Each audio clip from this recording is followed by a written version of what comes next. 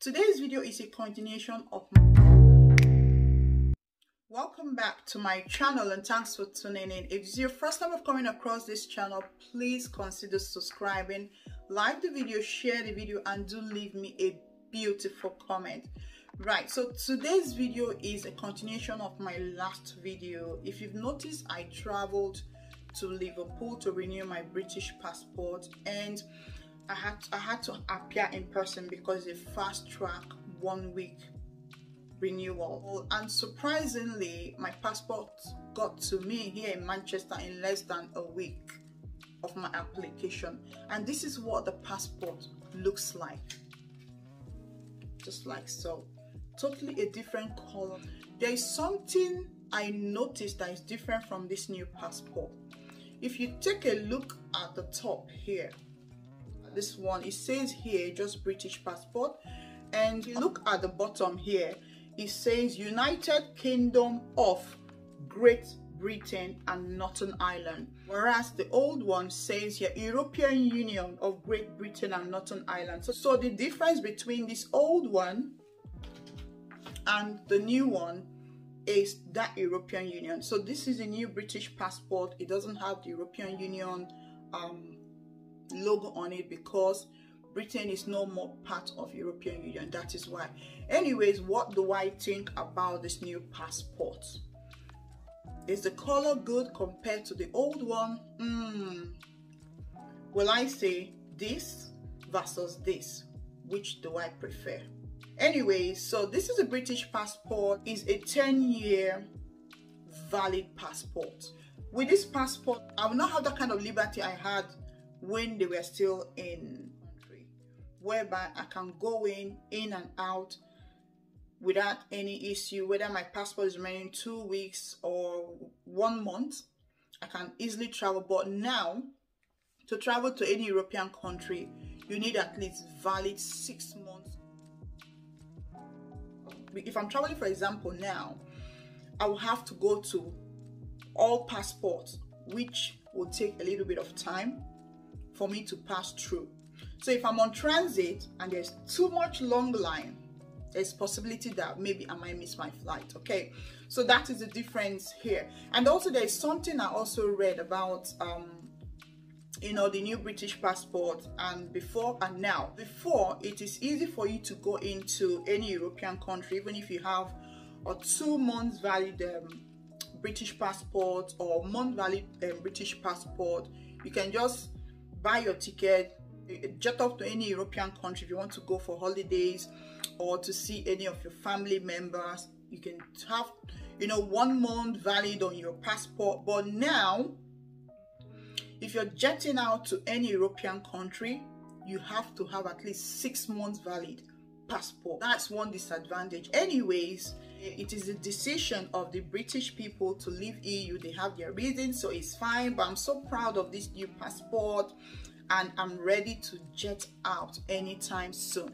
So applying for a British passport or renewing a British passport, it's got process. Okay, so if you're renewing a British passport, it's quicker because they already have your details on the system. Okay, it's just for you to do verification, just like the one I did. I had to appear in person because I want a fast track. But if I wasn't applying for a fast track, I would just go online, fill the normal standard ways you can apply for your British passport. So let's talk about the renewal first, then we'll talk about the first timers. So if you want to renew your British passport, you have 3 options. You have the premium one. With the premium one, you will need your 2 passport, current passport. You will call and you book an appointment same day, okay, and you pay double what you're supposed to pay. So it's more costly and fast track. Okay, you will need to fill in an application form. That one you get from the post office, then you take it along. If you're looking at the fast track one, say you have a month or 2 weeks to travel and your British passport is expired and you need it urgently, you can apply for a fast track one as well, which is the one I did. That takes a week. So what you need is same thing as the first one. So you need 2 current passports. You need a filled in form. You get that from the post office. you book an appointment and pick a date. Okay, on that day you have to arrive before the time. If you arrive some few minutes late, there is every possibility that you will lose your money and you will lose your appointment. That means you have to start all over again. So this is very important. And the third one is the standard one. Okay, the standard one is the one that you just apply normal amount, no extra cost. You apply online or you do the paperwork. Okay, so if you're applying online, all you need to do, you follow the steps. You have to have your 2 current photo passports. Okay, if you've taken that passport from the photo store or Photoshop, they upload 2 of your pictures on Home Office website. Okay, and they give you a code as well. So when you apply, there's a section in the application that will ask you, do you want to upload digital passport? And all you need to say is click yes. That once you click on yes, it will ask you of that code. So that is the code you will put online, and automatically your passport is uploaded on the system.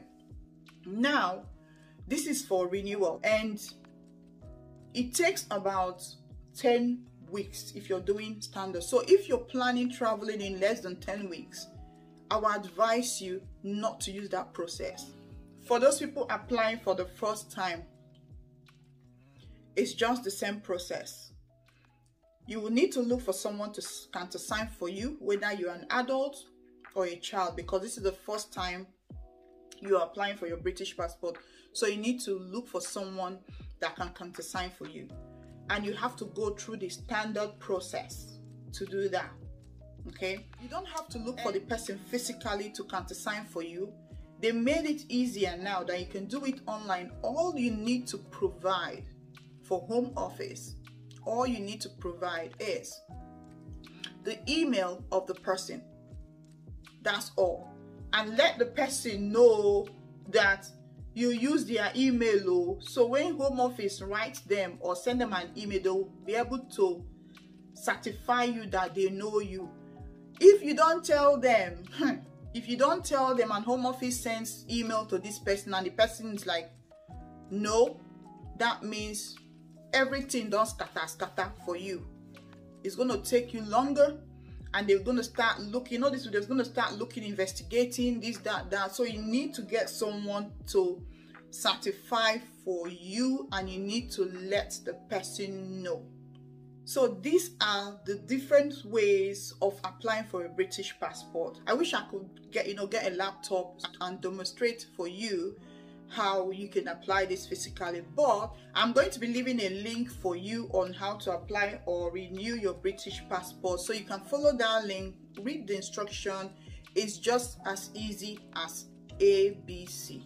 Okay, there is also guidelines to help you with your application. It's just very easy, very I'm so happy easy that my passport is now here, and I'm happy, and I can't wait to jet off to Switzerland. If you stayed up to this point, thank you. Remember to subscribe. Subscription is free. Just click on that red button and turn on your notification bell, so anytime I upload a new video, you will be notified. I would love to hear from you. What do you think about the new passport color and the old passport color? At this point, I will say thank you again, and I'll see you in my next video. Bye bye.